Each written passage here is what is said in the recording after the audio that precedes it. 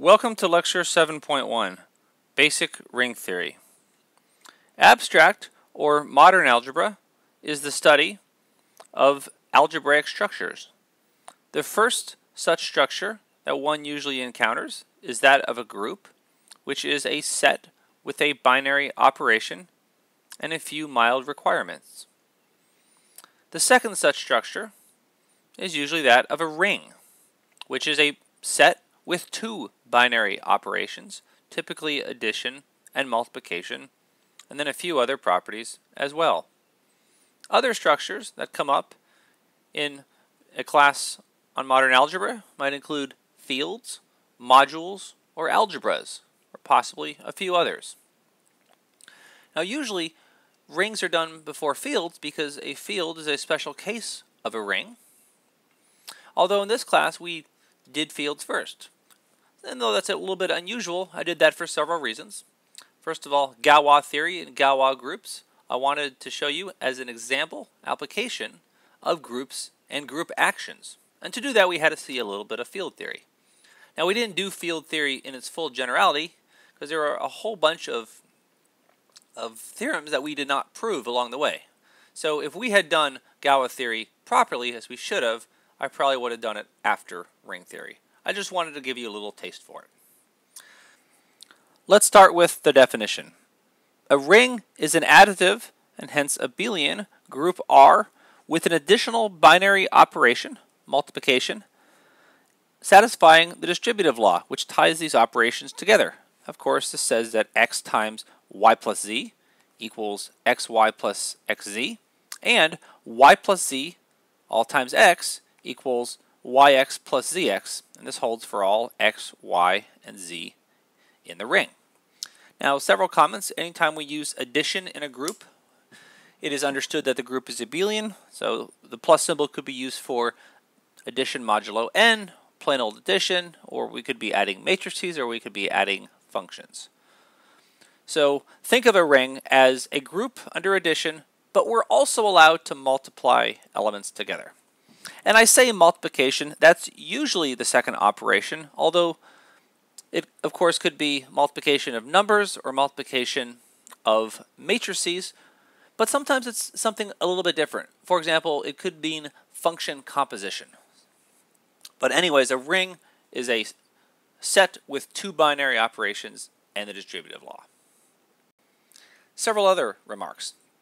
There need not be multiplicative inverses. So we have multiplication, but we don't necessarily have division.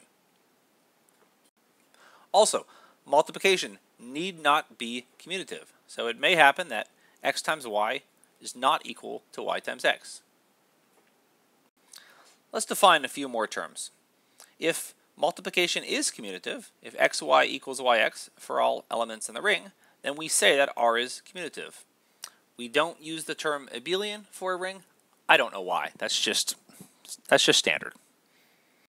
Next, if R has a multiplicative identity element, we usually write this as 1 or 1 sub R, which we require to be not equal to the additive identity element. By the way, if these are equal, then we just have the trivial ring with one element, so disregard that case. Then we say that R has identity, or R has unity, or R is a ring with 1. Finally, a subring of R is a subset of R that is also a ring. So it has to be both a subgroup of the additive group and it has to be closed under multiplication. Let's do some examples. First, the integers, the rationals, the reals, and the complex numbers are all commutative rings with 1. Moreover, Z is a subring of Q, which is a subring of R, which is a subring of C. Second, Zn, the integers modulo n, is a commutative ring with 1 as well. And you can think of Zn as a subset of Z, but it is not a subring because the binary operations are different. In Z, the operations are addition and multiplication, where in Zn, they are addition and multiplication modulo n. Third example, for any ring R with 1, the set Mn of R we define to be the n by n matrices with entries from R. Now that is a ring, and it has identity element In, the n by n identity matrix, if and only if the original ring R has 1. Next, for any ring R, the set of functions from R to itself is a ring.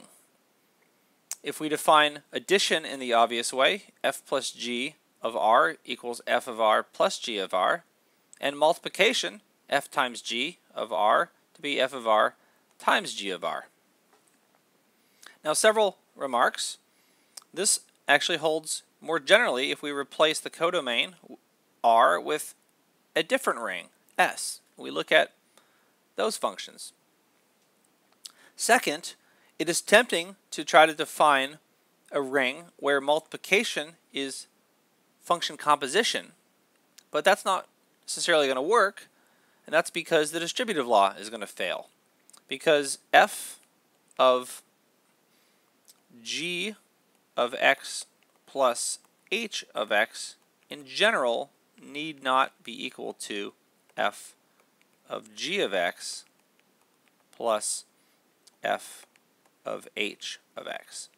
Now later, in a few lectures, when we look at homomorphisms from a ring to itself, then this property will come for free, and in that case we can look at the ring of homomorphisms where addition is defined like this and multiplication is function composition.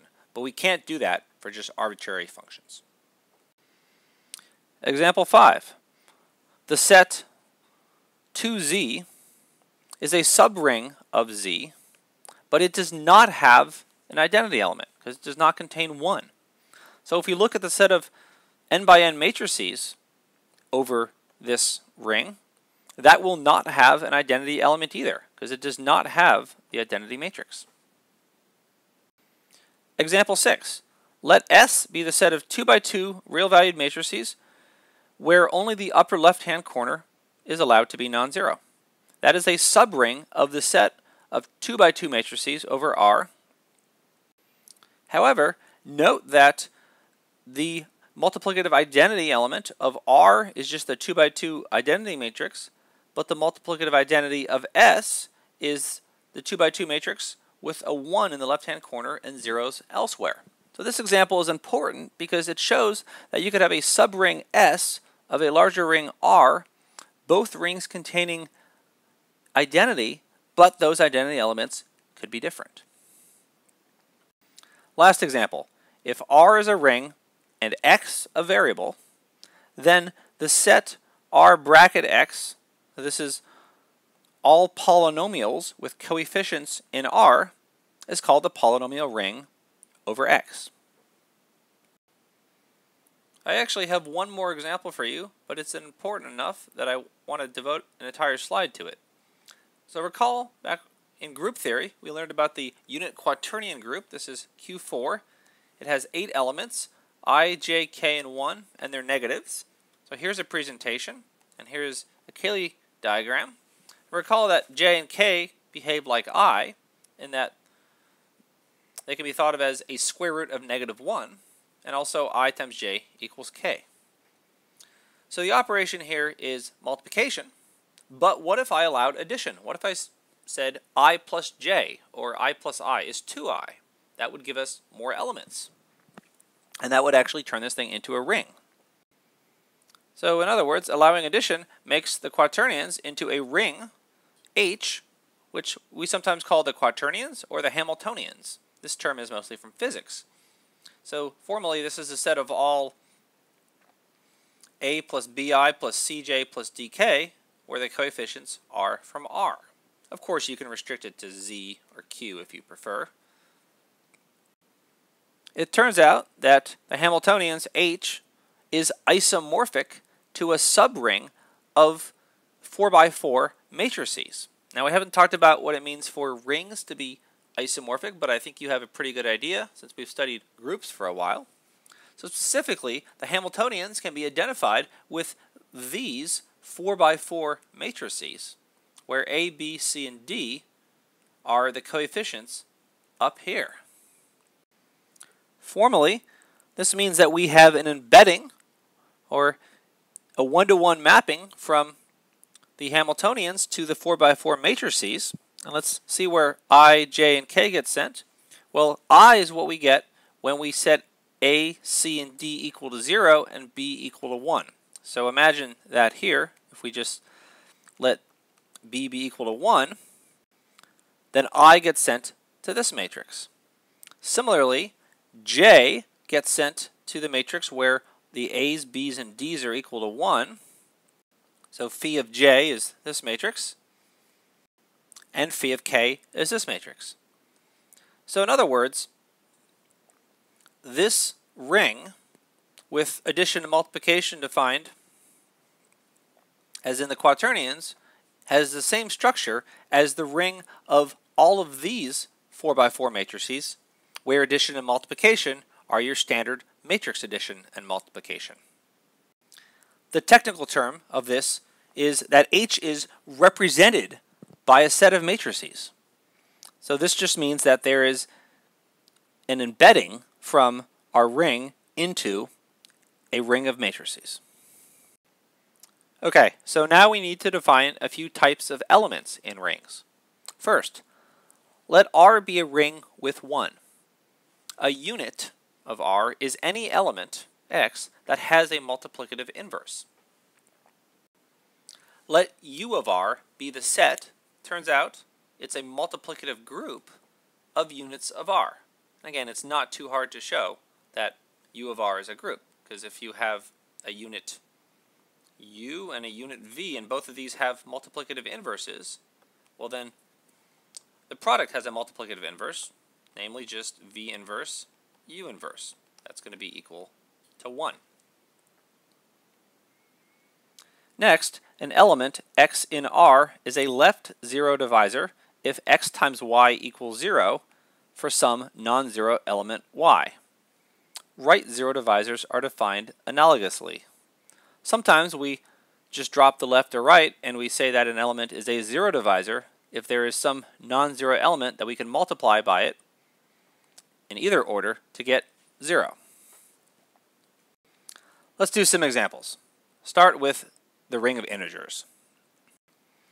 The units of the integers are obviously plus or minus 1. These are the only elements that have multiplicative inverses within the integers. And there are no non-zero zero divisors. Now 0 is always a zero divisor, or at least that's how we're defining it.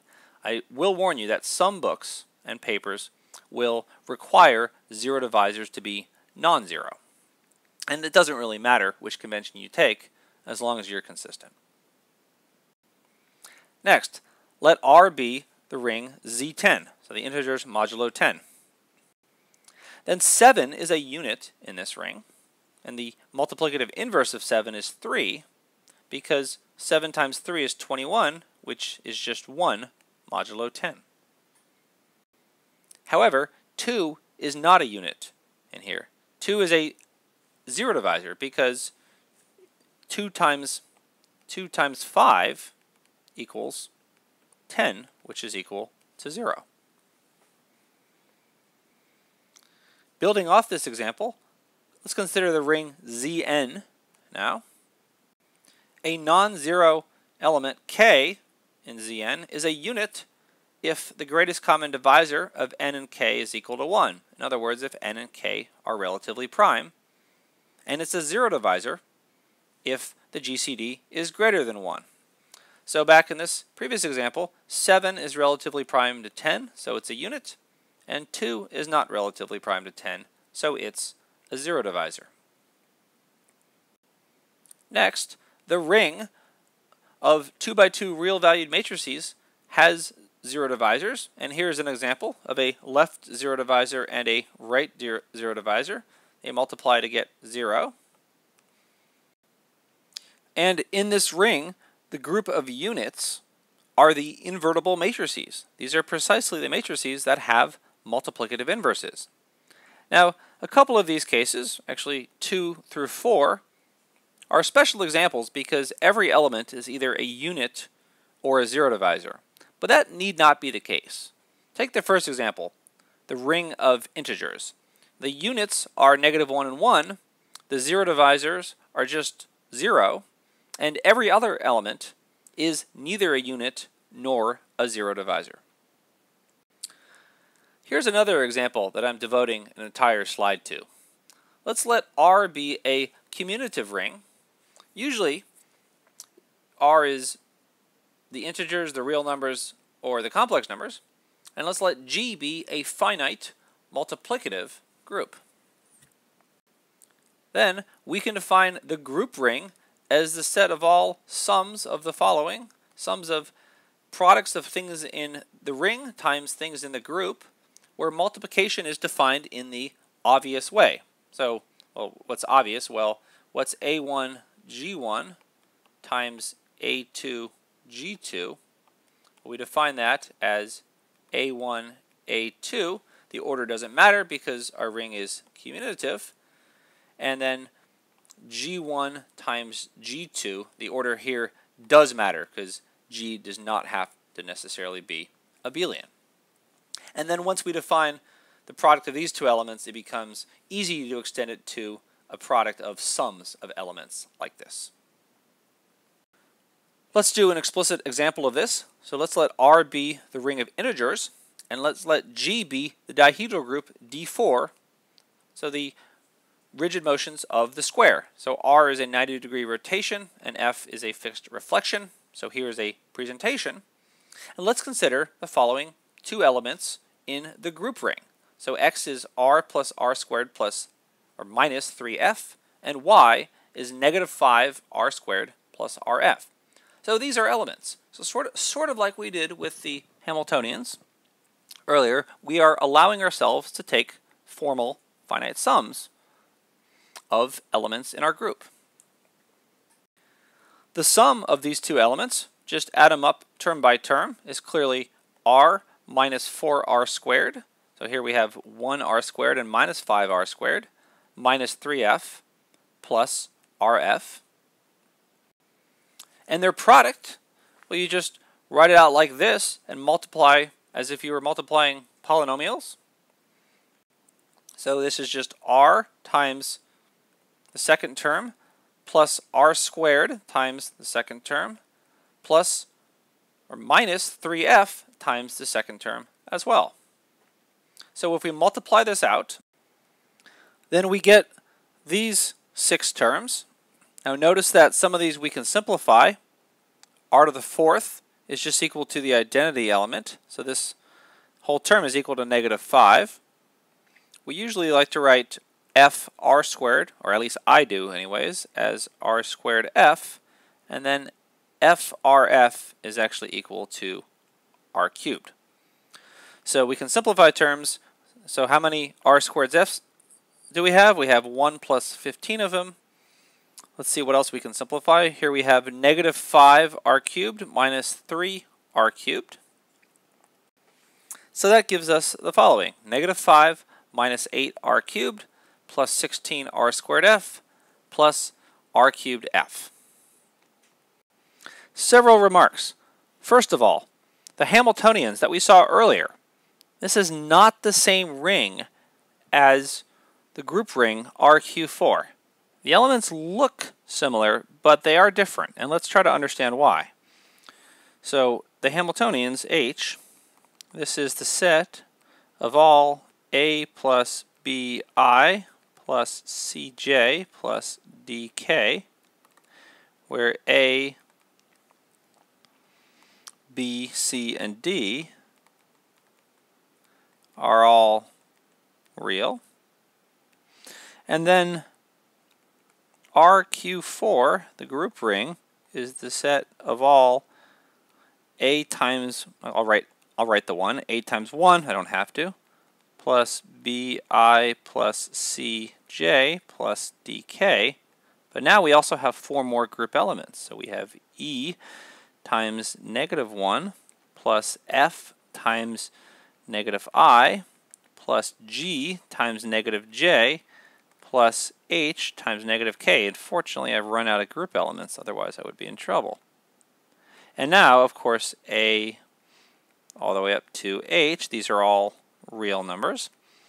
So every expression like this leads to an element, a Hamiltonian, but there are more things in here. And to see why, let's consider the element where A and E are equal to 1 and everything else is 0. So again, every choice of coefficient leads to a unique element in the group ring. So if we do this, then we get 1 plus 1 times negative 1. So we get 1 plus negative 1.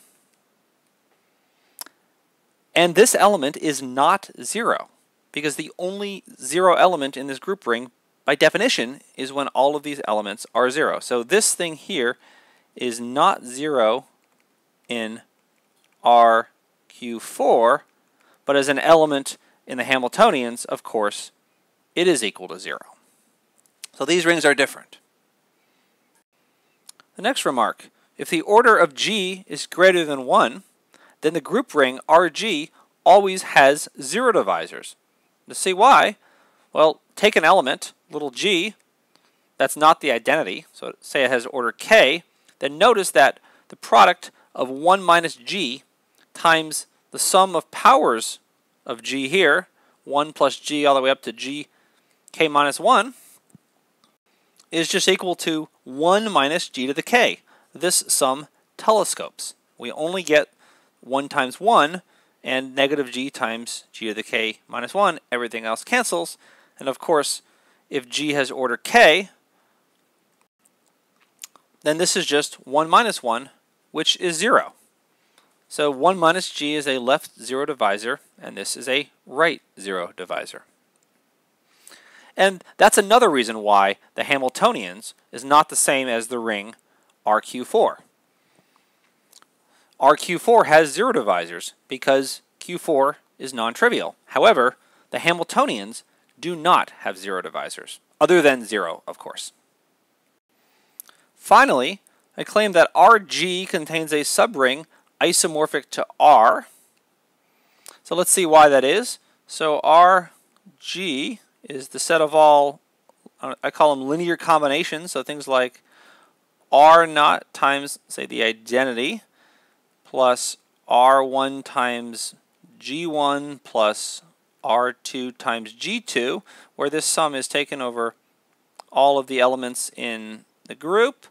And well, if you just look at the ones of this form, in other words, look at all the elements where R1 is 0 and R2 is 0 and all of the other coefficients are 0, then we have a subring of elements in R times the identity, which is isomorphic to R. Next, sitting inside the group of units of the group ring, RG, is a subgroup isomorphic to G. Because every element of G has an inverse, the multiplicative inverse, and every element of G is contained in the group ring, RG, and therefore we know that the units have to contain at least everything in G and likely more. Now that we've seen a lot of examples of rings and we've learned about units and 0 divisors, I want to classify different types of rings. So here's a definition. If all non-zero elements of a ring R have a multiplicative inverse, then we say R is a division ring. In other words, we are allowed to divide by elements. So when you hear division ring, I want you to think it's like a field, but we don't necessarily have commutativity. So multiplication, AB might not be equal to BA. Next, an integral domain is a commutative ring with 1 and with no non-zero 0 divisors. So when you hear this, you should think it's like a field without inverses. An integral comes from the word integer, as in the integer z. So integral domains have a lot of properties that the integers do. Namely, they don't have 0 divisors.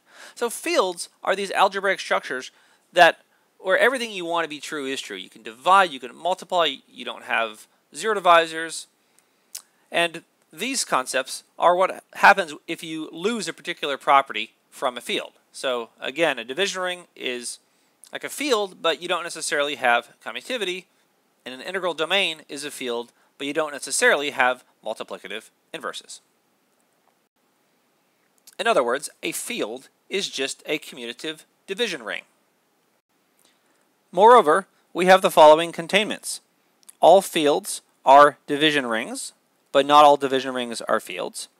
All fields are integral domains, and all integral domains are rings, but these containments are proper.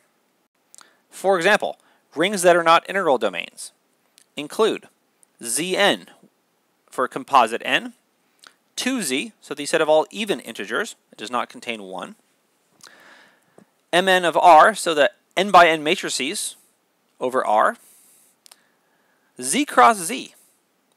That is not an integral domain because if you define multiplication component-wise, 1, 0 times 0, 1 is 0, 0. So there are 0 divisors in Z cross Z.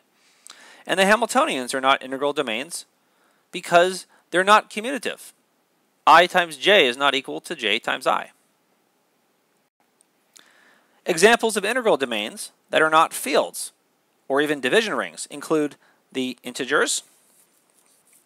You can't divide in the integers. Polynomials over the integers, same issue. You don't have multiplicative inverses.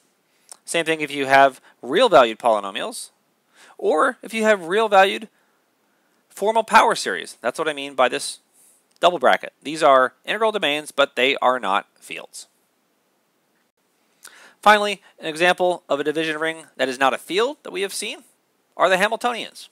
And everything that we want to be true in a field is we have multiplicative inverses, except multiplication does not commute.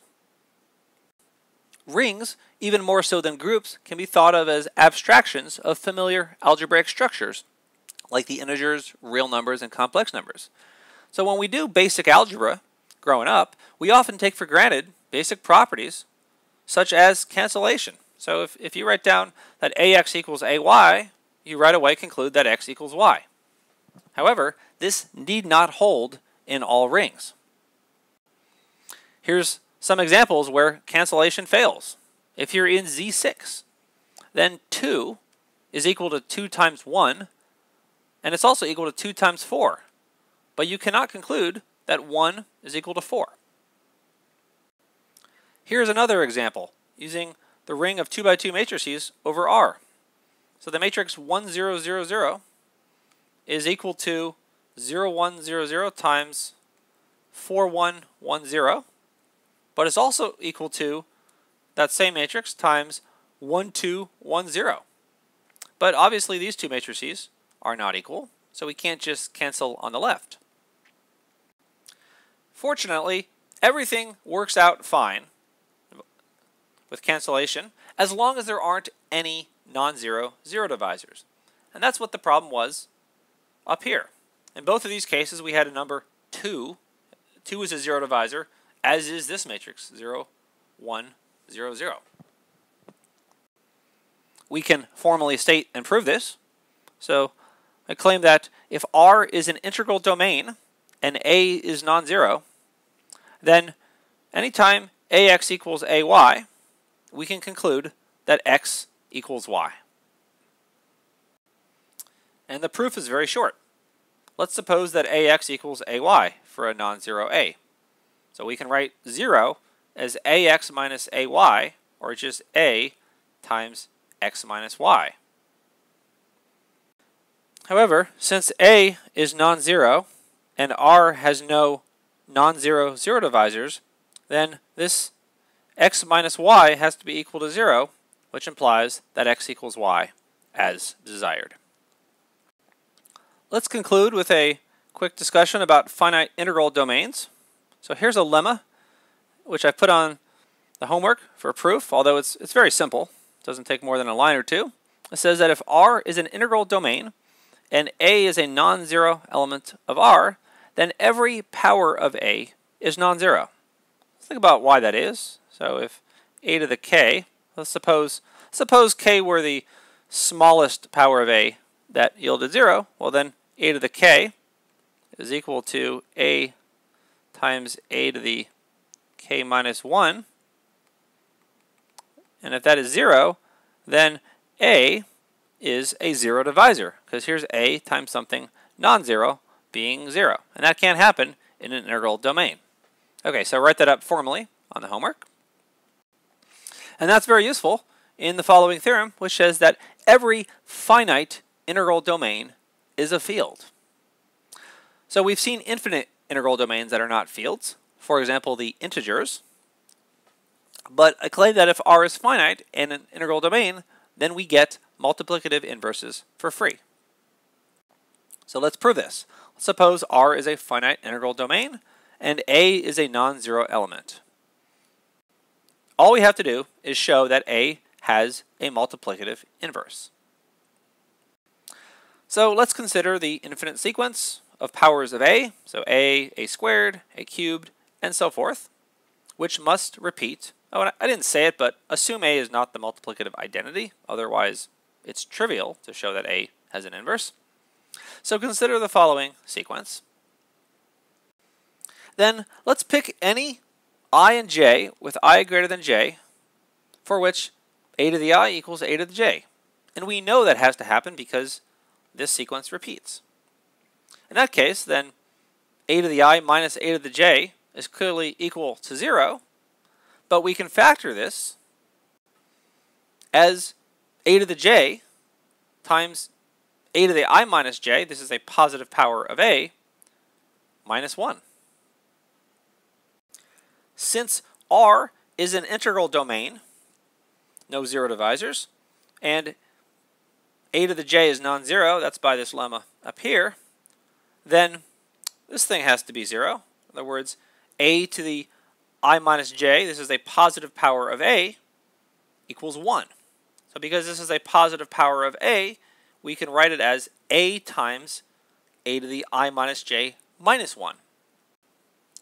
Since a times a to the I minus j minus 1 is equal to 1, this element, this positive power of a, is the multiplicative inverse of a, which confirms that R is indeed a field.